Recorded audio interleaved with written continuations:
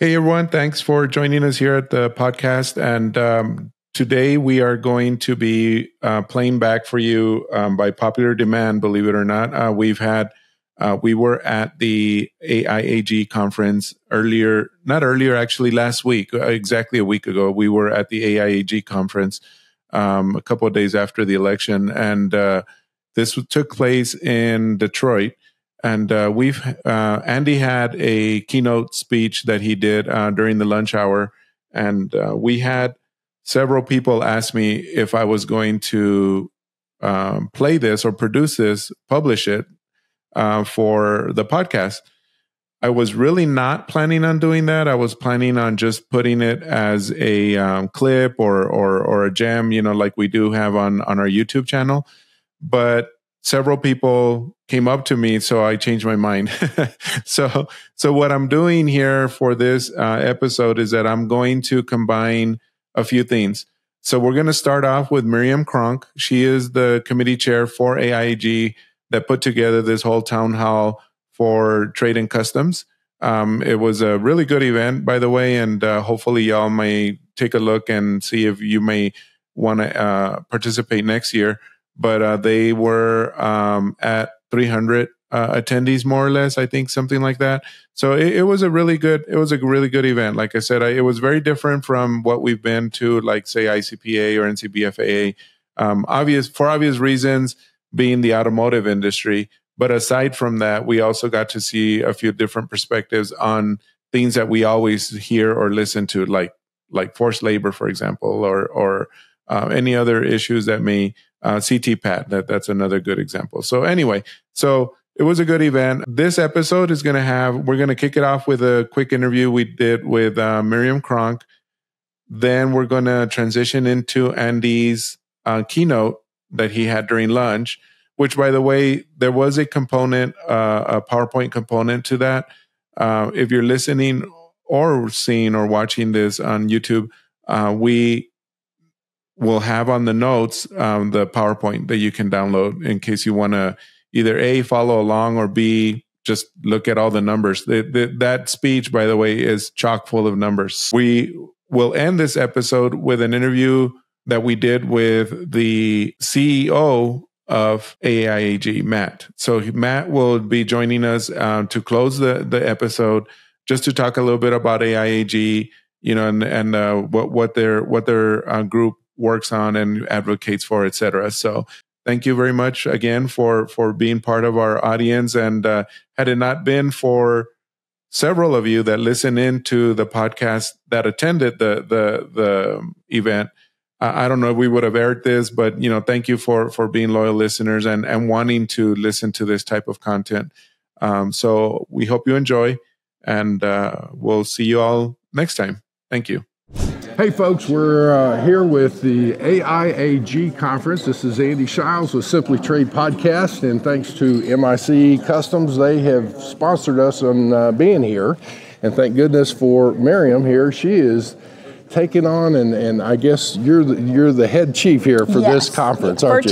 For today, yes. It's been, we have a great audience after several years being here together. We have approximately, I was told, close to 300 in our audience. Yeah. So all from the automotive industry.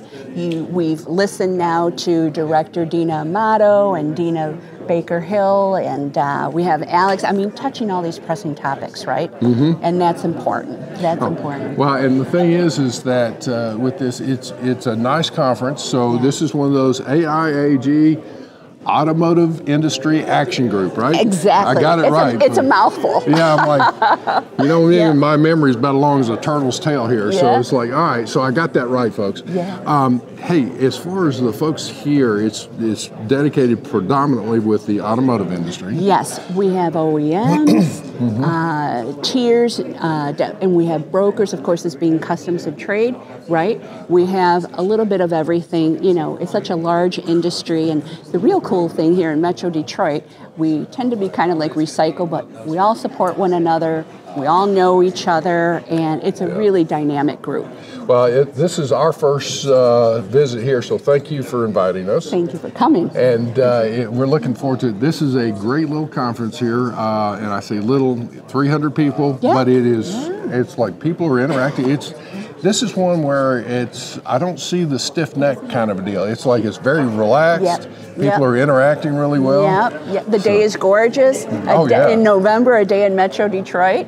So we're, and again, for ourselves, just getting together. It's been a while, so it's just nice to touch base. And with our recent election, some hot pressing topics. We have a phenomenal rock star agenda, yourself included. So I'm looking forward to listening to you at lunchtime. Let's hold that judgment till after the speech, and we'll see if it's going to be worthwhile. Well, all said and done, it's a full day of good speakers, good topics. We're looking forward to it. So for the next go around, if somebody is interested in AIAG, and they're in the industry, supplier, whatever, why AIAG? I can't get that out. That's okay. It's a mouthful, I know. But just real quick, what is it that you're promoting? Is it just to get together and rub elbows, or what are you doing here? Well, here's the thing. We are the largest trade association in the automotive industry. And of course, situating here in Metro Detroit, not only supply chain, like in customs and trade, I have a colleague who handles, finished vehicles, electrical vehicles. We are the go-to thought process. We have over 5,000 volunteers, and it's just that to share with industry audience of the happenings that's going on. They create publications, referred to checklists. We do the webinars via all our volunteers. So being a member of AIG or even being a non-member, it's all on a positive note. And it's always expanding, just that. We're global, so always welcome. All right. Yeah. AIAG, what, .org? .org. There you go. If you're interested, check it out. With that, we're going to turn it back over. Hope you all have a great day. Bye, everyone. To move into a whole new realm of things. So one of the things, how many of you want to see the 232 tariffs pulled and get rid of those aluminum and steel tariffs? Yeah, it's kind of mixed, whatever, they're in here. Well, and then you got the 301s, you get all this kind of stuff. The one thing that I'm going to talk to you about is, as far as, from my opinion now, and understand this, I'm dumb as a box of rocks, so I have to look and break things down into more common sense terms. I'm going to give you some facts that I've looked at. I'm hoping that it will be well received here, because when we talk about it, I do not believe that U.S. goods are treated fairly abroad. Now I'm talking U.S. manufactured goods. With that, how easy is it to take a U.S. manufactured item, we'll say vehicles, and send it to India? And importing a U.S. manufactured vehicle into India or Japan. How about Germany? A little easier. Well, that's some of the things that I'm looking at. But yet, if you take any of their vehicles and you bring them into the U.S., there's some bureaucracy, there's no question. But by far, it is much easier, is it not? So let's talk about it a little bit. As far as I got to put on I'll tell you what, getting old sucks eggs, doesn't it? So I'm going to put this back in here for a minute. Okay, so as far as the first slide here, I was talking about, if you're looking and following on the app, it's just talking about the amount of trade. The amount of trade is, even just 5 years, has grown significantly. I mean, we're talking billions and billions goes in there, but the last couple of years have been kind of stagnant in the overall things. Exports are beginning to show some improvement, but in 2022, we had one level of trade, and then 23, actually, there was a depression, if you want to, or recession, whatever you want to call it, in the international logistics and trade and whatnot. So volumes actually dropped during that time frame. But in overall trade, in 22, we had $7 trillion in total trade, imports and exports added together.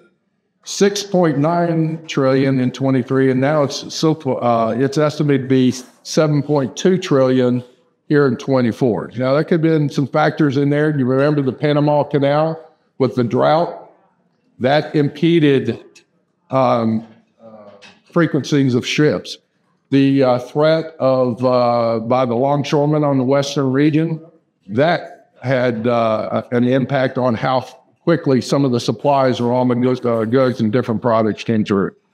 So in looking at it overall, though, as far as the trade, we have the trade deficit. I'm going to jump forward here because as far as there's a bar graph, and this goes easier if it was projected, but it's 3.9 trillion is what we're importing versus 3 trillion in 2022. 3.8 trillion drops on imports down to, and 3 trillion again on exports. Our exports, though, it just seems to be 3 trillion. We can't seem to go any higher, any lower. Gets a little bit better maybe and all of that. All right, but talking about trade deficits, regardless if we have a great year or a bad year economically, our trade deficit seems to be it sucks wind. I'll just tell you, what does a trade deficit mean? Trade deficit means we're importing more than we export. Now, imports are not bad, but I'll say this. I don't want to sacrifice getting cheap imports at the expense of U.S. exports. What do I mean by that? U.S. exports, we still have to compete on the global market.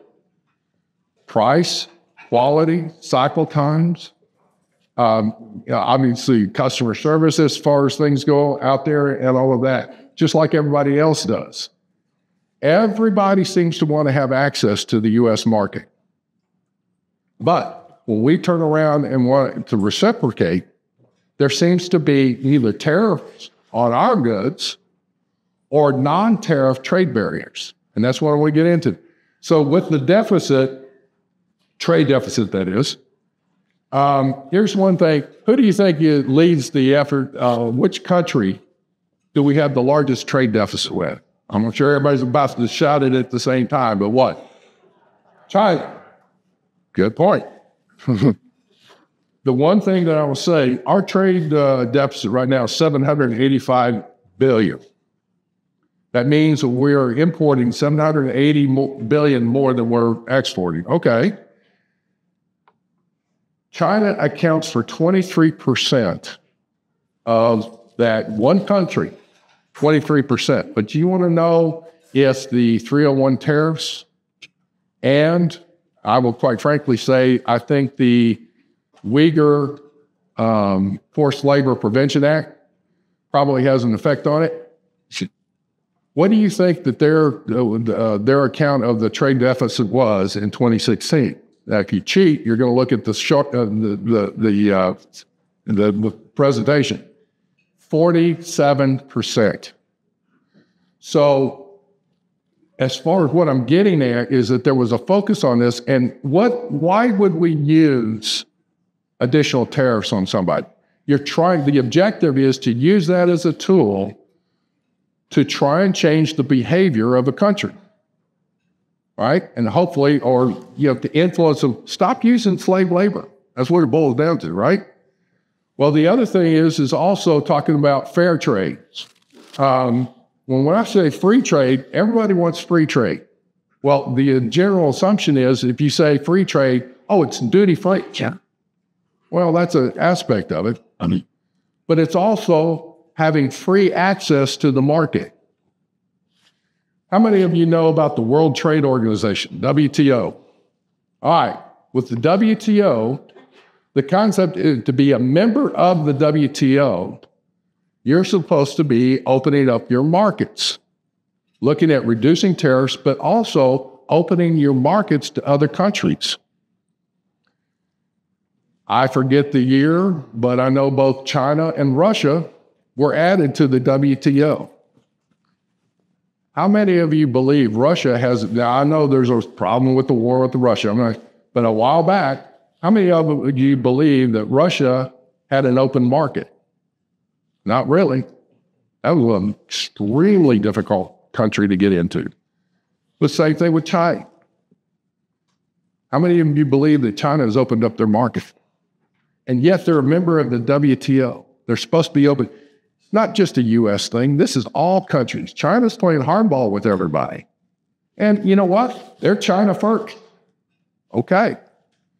But as we're dealing with that, that's something to give some thought to. Here's my objective as I'm going through this. I'm not trying to convince you that we should or should not be taking action regarding a certain country or certain policies or anything like that.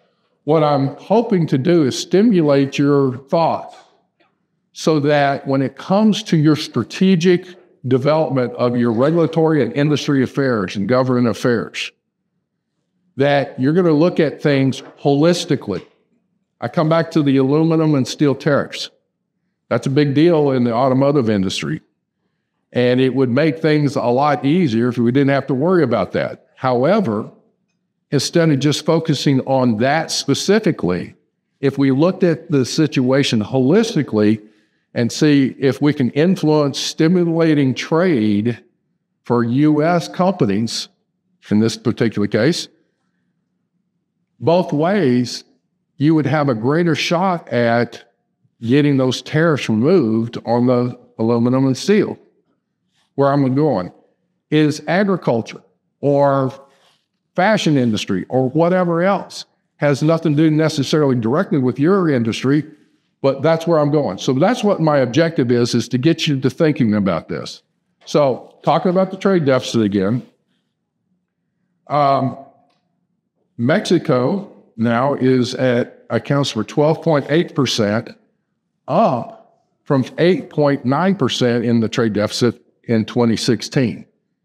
What does that mean? Well, our trade with China actually has been reduced. We were doing about $600 billion in trade, total trade with China in 2016. We're at 369 billion. So people are moving away from China as far as total trade and things of that nature, but they're going to other places. So let's pick it up. Again, still, I don't want to come across to say imports are bad, and a trade deficit necessarily doesn't mean it's totally bad, because I'm going to get to the size of our economy in a minute. But it has to come into play here and look at it. But here's one of the other things. Vietnam now has come out of nowhere, and they're at 8.5% of the trade deficit. Now, their economy is not even in the top 15. And yet they are, number one, two, three, third largest in the deficit, not counting the European Union as a whole. Germany, their trade deficit accounts for 7.1%. It actually has shrunk since 2016. They used to be 8%.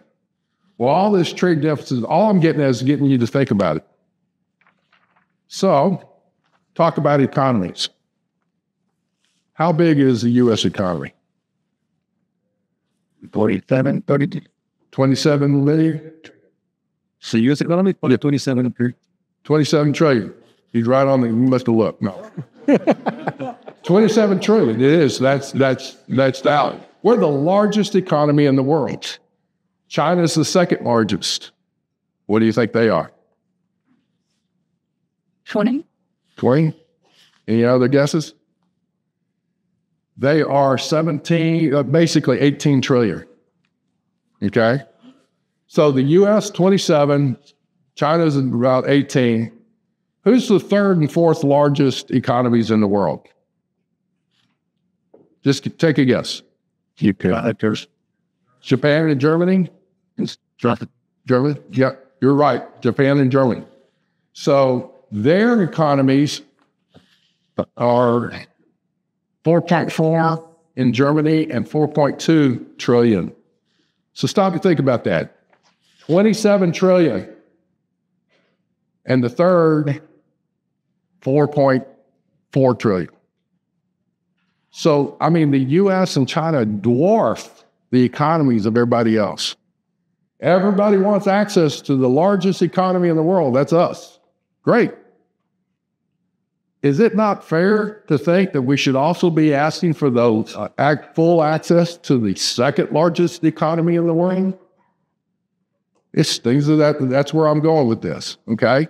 Now, how many of you are probably familiar with this? But if you were to take a U.S. manufactured vehicle, could be actually a Japanese vehicle or any other country, and send it to Germany, what would be the duty and tax rate for that vehicle? 10%. 10%? Not about something about 30. About 30? Yeah, I was talking duties and taxes with that. So 30%, that's pretty valid. What if we took a Mercedes and brought it in here? What's the duty rate on a Mercedes? Well, 2.5. What about a pickup truck? That's it. With the seats? Tit for tat here. But I mean, in all seriousness, even with all that, that's where we're looking at this. All right, so 2.5%. So let's just say it's 5% by the time you add all the ancillary other stuff that you have to put into it. 30%, 5%. 25% for that pickup. And 25% for the pickup. But the point being is, when you're looking at it, as you're trying to deal with that, is it fair? I mean, part of the higher rates come from initially, after World War II, Germany was setting those rates high. Why? Because they were trying to rebuild their domestic economy, and they were trying to protect it. Last time I checked, I think Germany has recovered from World War II, don't you? All I'm getting at, folks, is we need to talk through this kind of stuff. Talking about energy, you talk about, the automotive, you're talking about fashion and things of that nature. Here's the other thing, though. The total amount of exports by country. Who do you think, just in general, they can export anywhere in the world? Who totals the list of exporting from their country? Germany's one. China. China is the first one in total dollars now. We're not talking percentage. We're talking total dollars. They are 3.7 trillion is what they export. U.S. is next in total dollars of 3.17 trillion. And then Germany is 2.2 trillion. Again, remember the size of the economies? Germany was 4.4 trillion in total economy, and they're exporting 2.2 trillion. So now this is where we can do apples to apples comparison. The percent of their economy tied to exports. Excuse me. The percent. The average, and get this, folks, is 31% of all the economies. 31% of an economy is tied to exports. But here's what really gets me. The U.S., of the top 15, we export 11.6% of our totals. Okay? But then China, they're at 20%, almost 21%. Mexico, their economy's tied to 43% of their economy's tied to exports. But the kicker to me was Germany at 50%. Now, in 2016, Germany's economy was exporting at 38%. They still led the highest as far as exports to their economy. But that's astronomical, folks. And there's nothing wrong with that. That's good. But what does that mean? Half of their economy comes from other people's money and goes back to their country. So that's where it comes into. Now, let's get into China. If we were going to deal with this trade deficit to try and balance that out a little bit, the top commodities, this is from China. This is what we're importing in. Electronic equipment, if I can say, sorry. Machinery, furniture, toys, plastics, things of that nature. Going to China, they're buying aircraft and spacecraft parts, vehicles, oilseed, machinery, electronic equipment, medical tech, things of that nature. Part of the thing on this, though, is what to do and what would we look at. The forced labor prevention, obviously that's still kicking in. Intellectual property rights, you don't hear that too much anymore because of the forced labor, but that is, you design something, you go over there and you have them manufacture it, and within a few years there's knockoffs. Is that fair? No. Gee, wait a minute. They're a member of what? WTO. Part of the World Trade Organization is to help protect all that. They're a member, but even the WTO is not holding them accountable, as well as some other countries. So we spend all this time trying to regulate, talk. Somebody needs to go with a boot up to somebody's backside and go, wait a minute, right? But that's just one of the things to look at to figure out what should we do. All right, the others. Mexico. We're importing vehicles, electronic equipment, machinery, medical equipment, things of that nature. What do we sell to Mexico? Machinery, electronic equipment, minerals and fuels, vehicles, things of that nature. As far as dealing with a strategy, give this advice, development of the USMCA trade agreement, well, it's time for renewal on some of that. Maybe we need to fine-tune some of that. Again, the whole thing, too, is remember, North American content, and you know this, I'm preaching to the choir on this one. The North American content is supposed to go on up to 75%. Have I got that right? It went from 60 to 75, I believe. Why is it that we can't say to hit that mark? Go ahead. It would stimulate business in Canada, U.S., and Mexico, and in all three countries. That was the whole idea behind that. And yet, somebody's cutting corner this way or that way or whatever. And of course, the other side is I was talking to somebody, it was Alberto, I think it was you, but we were talking earlier, where somebody sets everything up, he qualifies for the USMCA, and next thing you know, somebody then sources, well, I can get this part cheaper from China, Malaysia, Vietnam, whatever, and they bring it in, and all of a sudden the percent content drops. Here's my point with that conversation. It no longer qualifies. It has negative repercussions, but the purchasing sourcing guy is looked at it and go, hey, I got bigger, better, faster, cheaper. I've saved a few pennies off of this one part. You just cost us 50% more. Look at things holistically. That's all I'm getting at here. To trade. Over 33 million jobs, probably even more than that, but here's what it boils down to. For every $1 billion in trade, equates to 10,000 jobs. Okay? So, remember the percent of our economy tied to exports was 11%. The average of all the top economies is 31%. If we even doubled, that'd be 22%. Let's say we just went to 20% of our economy would be tied to exports. Then the number of jobs would be in the millions, probably. I've got here is on 21% would create about 9.9 million or more jobs, over 10 million jobs, probably. Now, is that realistic? Probably not. Going back to our economy is so massive. 27 trillion. We could be completely self-sufficient if we wanted to. But we're not going to because we want cheaper products and things of that nature. That's fine. We consume so much in the U.S., but I can also tell you we could do so much more if all we're asking for is what? A level playing field. There are things that you go into certain countries and all of a sudden there's a new regulation or whatever. How many of you enjoy exporting to Brazil? I mean, they change their stuff like, it's a raffle. It's like, here's we're going to do it. Hit this new regulation, and off it comes. I'll just also say that we had the 301 tariffs that came in under Trump.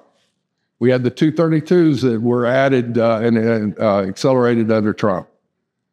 People are trying to figure out what's going on. The whole intent, I think, was to try and get some of these folks to the table to try and negotiate something.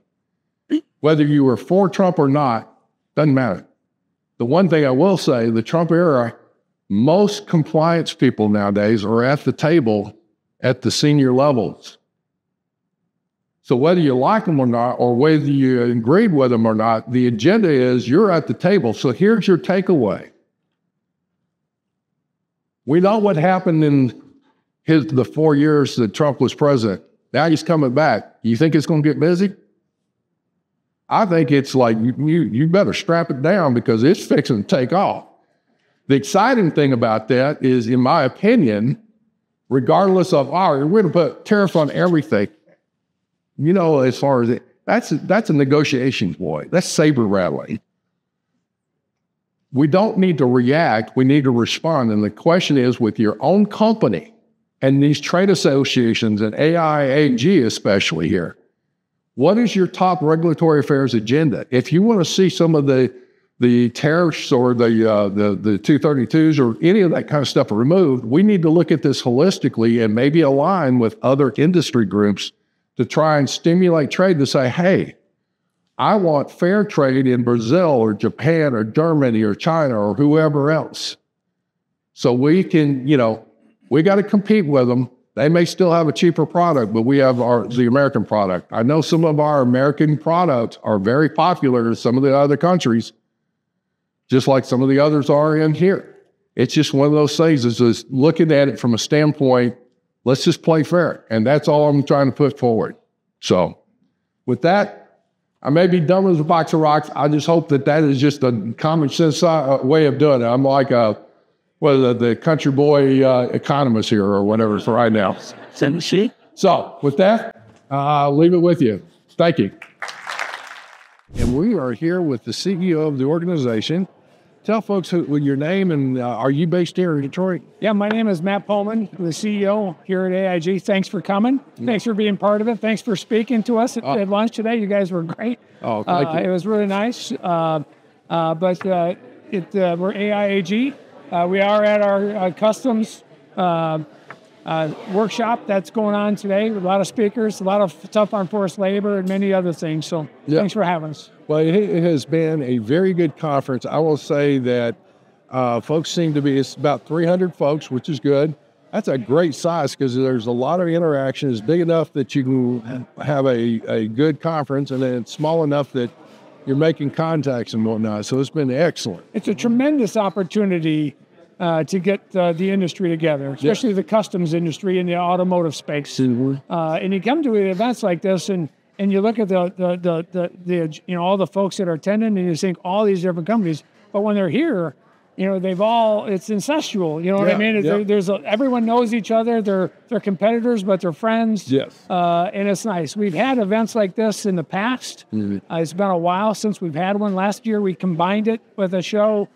It was okay, but to get the focus just on customs, to get the Mexico, Canadian, and U.S. customs representatives here and speaking, industry folks speaking, it's been very good. I hear great things so far about it. Well, it has been the feedback that we have been getting as we've interviewed people. I'm having a hard. It's the end of the day.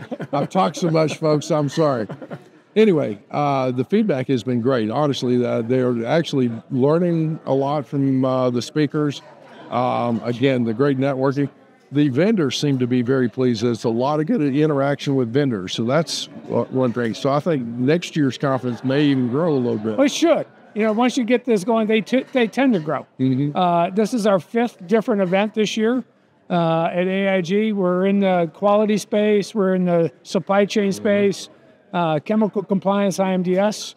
We do things in Mexico and in China.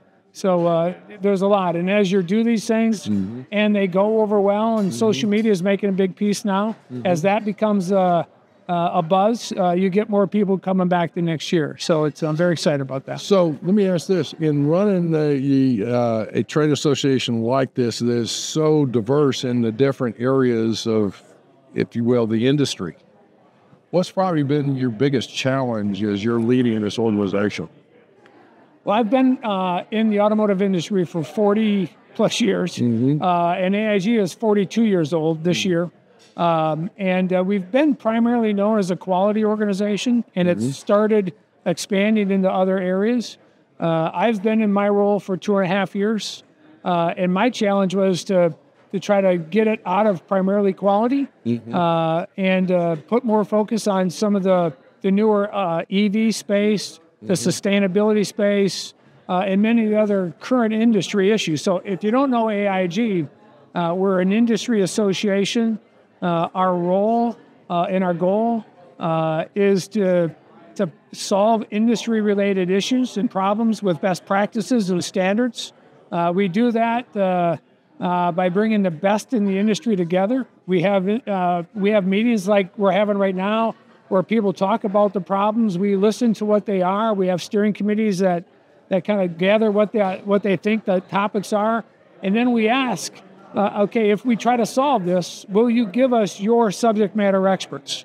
And we put those people into a room once a week, every other week, or once a month, solve that problem. That's what we're doing. That's what we're doing right now. Going on in that room right now is a forced labor initiative that we started a year ago, along with compliance and all the stuff that's going on with importing stuff from other places. But we're announcing 6 OEMs have come together with a common approach. We've got 4 industry IT solutions with a common solution.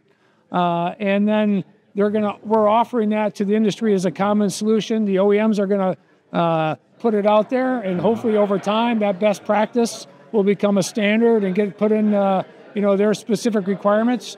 And that'll hopefully, as it goes downstream through the supply chain, hopefully brings a lot of standards, but also brings compliance and helps the industry get better in solving this initiative that is pretty big, which is how do you bring stuff in and know that you're compliant?